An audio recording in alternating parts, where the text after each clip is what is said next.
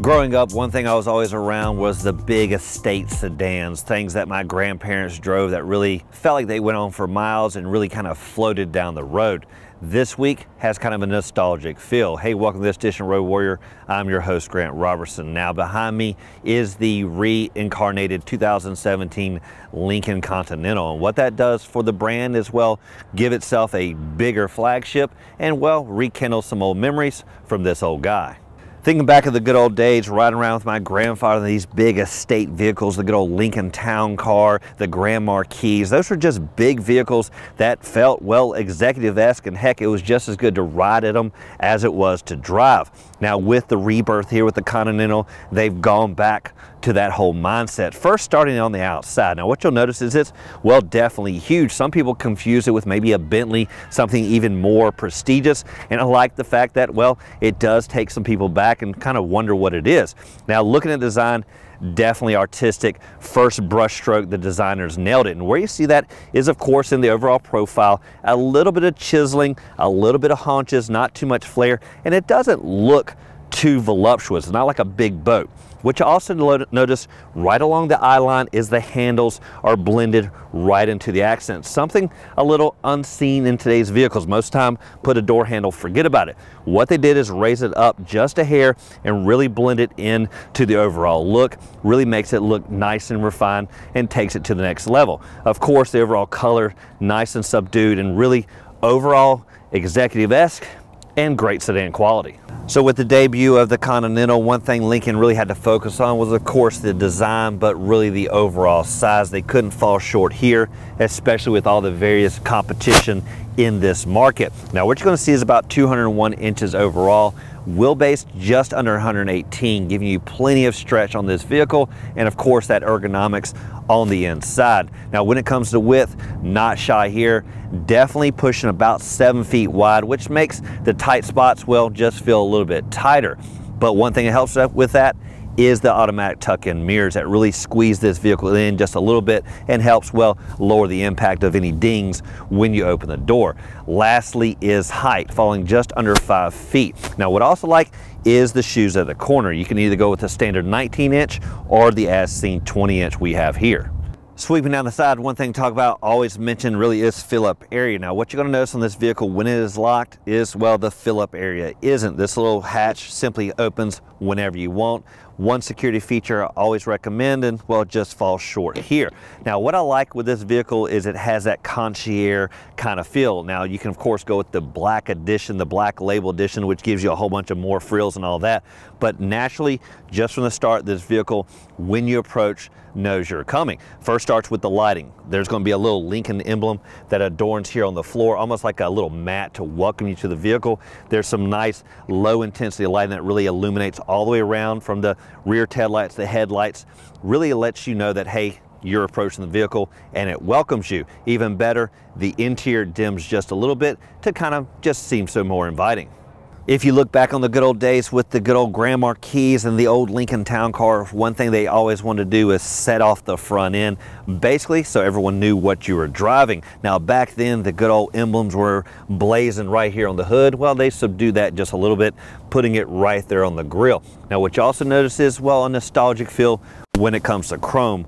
Plenty of that right up front, especially right through the grille. Nice, bright, and polished with a little bit of contrast with the body color all the way around. Now in the good old days, big pronounced bumpers really set off the front end. Here, well, a little bit more subdued and tucked into the body. Lower fascias really setting off the front end, and some lower chrome to match. Now when it comes to headlights, again, in the good old days, big, square, boxy, really pronouncing that you're coming down the road. Here they went with more of a 5-lens like approach. Now one thing I didn't appreciate was, well, they're not dynamic. As you sweep into the curve, I would assume maybe it would rake across, really allowing you to get a little bit more illumination.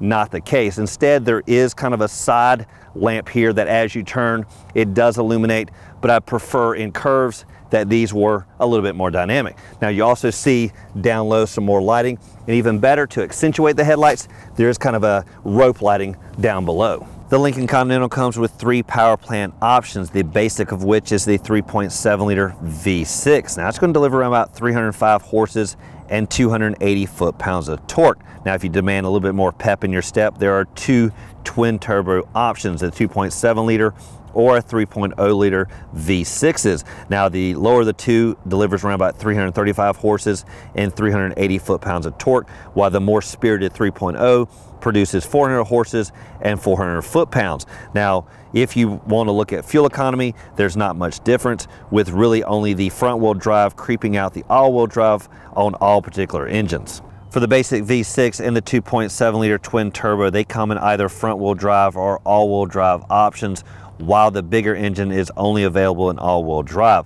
Now, Lincoln Drive Control provides the driver a choice of 3 settings, basically comfort, normal, and sport, adapting steering and suspension setups to tailor ride and handling. Now, continuous control damping helps isolate Continentals from road imperfections, while adaptive steering technology improves steering efficiency and effort.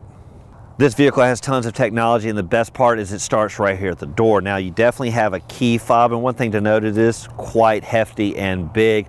Wouldn't hurt to slim this down just a little bit, but it has all the various operations, of course, locking, unlocking the vehicle, and remote start, and of course popping that trunk for ease of access. Now, what I like here at the door is it really is intuitive getting in this vehicle. Simply put your hand here, there is a small little trigger, just simply press it and it opens right up. Even better is it has door cinching technology, and basically what that means is once you get it close, it closes the rest of the way. Now, obviously keep small fingers out of the way, but pretty much the touch of elegance you expect on a vehicle like this.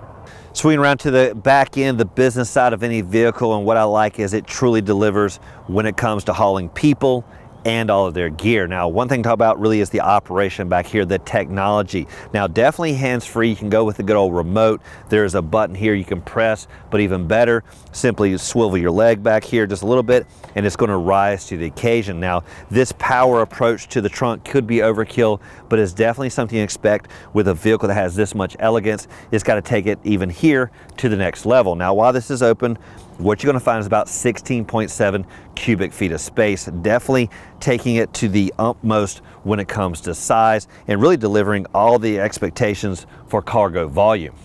In case you need it, just to take a note, under the cargo floor is a little bit of old school invention called a full-size spare, but it is there if you need it. When you climb inside the Continental, this is where really the inside definitely matches the outside when it comes to overall feel, size, and scope of this vehicle. Of course, you wouldn't expect it to be tight, and well, it definitely isn't. Now, one number that truly shines is the legroom numbers. Up front, around about 44 inches. The back seat around about 41. Now, what does that mean? Well, pretty much any NBA All-Stars definitely going to find comfort. Even more so as these front seats naturally move forward because, well, it's just too much room. The back seat's actually going to win out when it comes to legroom battle. Now, looking at the front seats, one thing to talk about really is the moving parts that go along with this seat, and they're really kind of one of a kind. Really been patterned off executive jets. Now, it starts right here at the top. Now, what you'll be able to tell is the headrest alone can actually move backward and forward, and really allows the comfort to match the seating position that's required by the person. Now, as you move down here, you'll also see that the seat back itself can actually articulate. Now, people have different kind of seating arrangements and what they prefer, so this upper portion can actually move forward just a little bit more because maybe it's just a little bit more comfortable to have a little bit more articulation. Now, as you swing down, you're going to see a lot of kind of support through here, but it's not real tight. Even more so right up here in the front, this is kind of a split thigh design, and what that basically means is you can kind of lower, extend on each independent side, because some people may want to maybe stretch out one leg versus the other, and this really comes into play for the driver. As they're driving, their left leg can actually be lowered just a little bit to have a little bit more relaxation, while this one's more kind of alert position. Now, looking for entertainment and basically control this vehicle starts with the touchscreen system front and center, known as the Sync 3. Now, it basically houses everything you could possibly need when it comes to function. Starts with this quadrant screen, which I truly like. Now, I've tested other Fords that had more of a cumbersome approach. This may be the more fine-tuned version. Now, down here is a little shortcuts, basically everything you're going to want at your fingertips, and I like the fact that you can simply navigate even right down to climate. Now, climate is basically duplicated because you do have these controls down below. I must admit, this is actually a little bit more simple, but also you of course have navigation. Now, looking at everything else around here, this is your gear shifters. No traditional gear shifter knob on the steering column or even in between the front seats. The good old push button. And one thing to note is the good old sport mode. Now, that's really going to give you the rocketability of this vehicle. Now, if you get lost in all this, simply press the home button. That's going to take you back here. Now, over here on the far right, you do have parking sensors, which you can turn on or off. And you do have parking assist, which basically allows with parallel parking and perpendicular parking, basically in those tight spots, simply hit that. All it's going to ask you to do is control the brake and the gas. And of course, you do have cameras, 360 view, basically around the vehicle, that bird's eye that really lets you look around. And of course, the backup camera basically allows you to look behind you and even a front mounted, so you can really get in tight and know what's in front of you. Now, for the climate control and some other functions, you'll find that just below the screen. This may take a little bit of getting used to. First thing to note is the symmetric knobs for volume. This one being a little bit of a stretch away from the driver. It really helps you dial in your specific radio station that you're looking for, and of course some shortcuts, but most of the time you can just refer to the screen up above. Now, down here is your various climate controls. First note is the oversized fan speed, which is right here. Now, I must admit, I've been used to some other vehicles that use this as a gear shifter, this size knob. So when I got the learning curve going on, I actually try to shift gears with this. Now, your mode selects are actually the most easy part. Basically, find those right through the middle. The temperature, a little bit more cumbersome. What I typically want to do is press these triangles right here to change the actual temperature when it's actually more of a toggle switch. That really takes a little bit of getting used to. Also have heated and cooled seats, which really kind of dress this up with some more illumination. Now, you will find smaller buttons as well. One thing to note is the heating steering wheel is right here. Prefer that to be actually on the steering wheel or somewhere else. What you also see is the front defrost here. Now, it took me a minute, but it seems natural now, but the rear defrost is here. That again just takes some searching to find, but basically everything's housed right here. And again, if you get cumbersome with this, just simply refer to the screen. As you sweep down, you will find this hidden compartment right here, and once you open it up, you will find dual USBs here, as well as a power supply, and pretty much a nice place to house and store your electronics, either to hide them or even charge them. The overall design inside this vehicle really has kind of a leather-esque saddle look to it, westernish maybe, but you'll see that in the brown tones and even in this brown kind of heavy wood grain. Now, some people say this is a little more antiquated. I think it looks nice and regal and kind of a throwback Thursday kind of approach. Other designs, you definitely can scale this down depending on what your appointments are. Now, what you'll see here underneath this are dual cup holders, nice and snug options when it comes to these grips here on the side, and a little place again for your phone or whatever, all built right between the front occupants. The gauge cluster is definitely new school thinking with a digital readout when it comes to your speed. Not really anything for tachometer, and well, they could have dressed it up just a little bit more here when it comes to all the various options. Now, to control that, you can simply do it right here on the steering wheel. Now, again, some more learning curves when it comes to figuring out how to change things. Now, simply press the display is going to give you tons of options, and you basically can cycle through them using the controls on the steering wheel. Now, you can opt for the standard speedometer that has more of the needle, but then you lose out on the digital readout when it comes to the numericals for the speed. To change any seating position, you're going to find the controls high up on the doors, not positioned low on the seats. And that, again, just requires you to kind of change your thinking if you're used to one way or the other. Now, there are multiple memory settings, and again, all the various articulations will be found basically as it relates to the seat. Want to move the seat bottom? Pull that one. Seat back? Right there. All of it's nice and understanding. Now, down here, this is for the seat cushion where your thighs are. This allows you really to control those independently. This giving you some extra support when you need it. Looking at the back seat, this is where if you want to be driven, you're going to find your home. And after all, depending on the size individual in the front, again, a lot of leg room.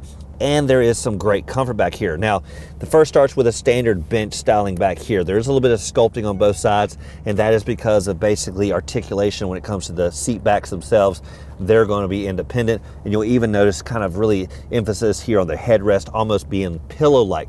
Now, for the controls on that, you'll again find back here a little bit more simplified with really just the seat back itself finding its position. Now, unlike some other cars, this is not going to articulate at all. It's really just this seating position. Now, one thing to also note is really getting out of the vehicle. What you're going to find in every position is a button here by the handle. Now, it's a little bit lower than you expect, but simply press that, electronically releases the door, and you get outside real easy. Now, there are emergency pull handles should there be a power failure that really can override that if you need.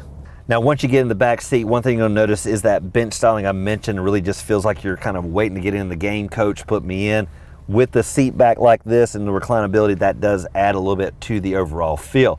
Now, one thing you also notice, I'm over 6 feet tall, and the headroom is somewhat encroaching. They did actually put a little bit of a niche here above both rear occupants, so it gives you a little bit of breathing room, but that's really only if you're kind of in a reclining kind of feel. Now, there is no up and down to these bench styling, so pretty much there is a little bit of tightness back here overall. Now, some other things to think about really is over here. Now, what you'll notice is these actual back seats are massaging. There's a button right here. Once you press it, you're going to feel kind of some soothing massaging going on. Just another touch of elegance. What you also see is these sun screens. Now, I call them limo screens because it really kind of helps privatize the back end back here. You have one at the back and one here on the side. Allows you to lower and raise it and kind of give you your privacy. Now, one of the best features back here really is the independence the back seat drivers are going to have, and it starts right here with the center console, kind of a command post for the back seat drivers, and really it's all independent from that in the front. And it starts really with the climate control. All these are independent, really control the vents right in front of you, fan speed, temperature, the different modes. Of course, you have heated and cooled seats, plus the massaging I mentioned. This as well does the sun shade above you and the rear shade, again giving you that overall feel that you're in control right back here. And of course, it doesn't hurt, you have your own entertainment. Now, the radio control really will be for the entire car, so when you control it, you're basically affecting the entire car. It's not really individualized. Now, what is, of course, is the massaging, and what you'll notice is when you press the button there on the door, it gives you various settings to change independently where the massage is more intense, and you can do that both for back passengers.